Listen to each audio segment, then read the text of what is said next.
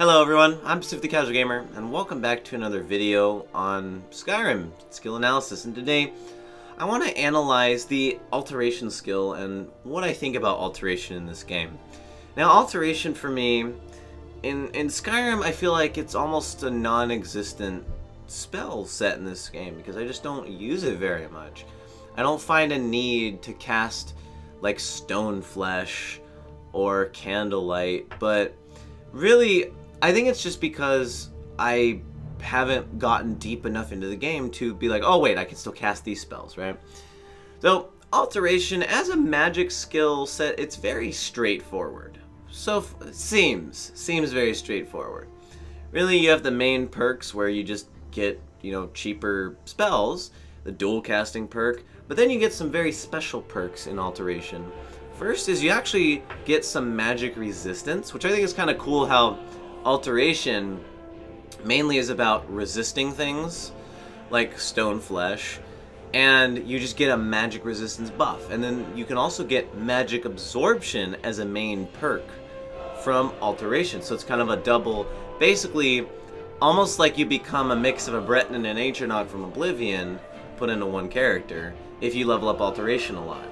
Now, what's a really cool perk, which I think this is just an interesting little concept that can lead to some unique characters, is the one where if you cast a spell...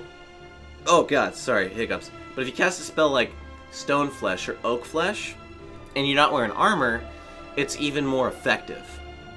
I think that's kind of cool.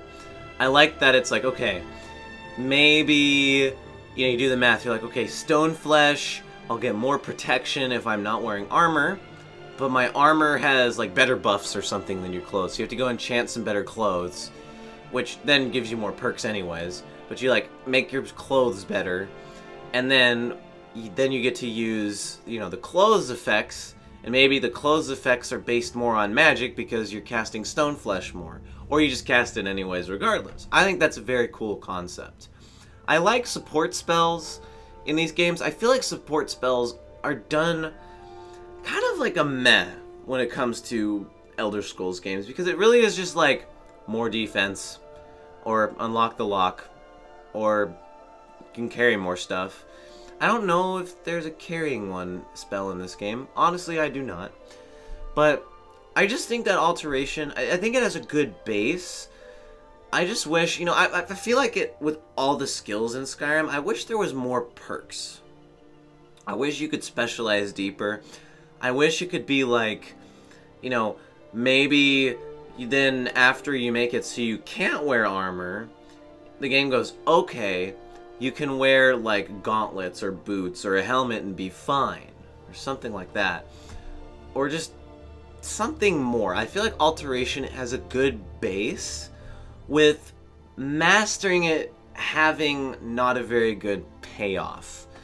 But it still has a payoff, just not as much as some of the other skills, magic or not. But really, that's all I have to say about Alteration. I do like the skill, I really think... I think the concept behind Alteration in the Elder Scrolls games is really quite fascinating to me, and I like it. And I like how Skyrim expanded upon it, and I would like to see it expanded upon even more in Elder Scrolls 6. So guys, thank you so much for watching. If you enjoy... Oh god, I'm pulling cords, I'm sorry. If you enjoyed, you can tell me in the comments below. Subscribe if you're new for more videos on Skyrim. I'm Pacific the Casual Gamer. I suck just as bad as you do at video games. And I'll see you in the next episode, stream, vlog, or stream it, post of whatever I decide to make.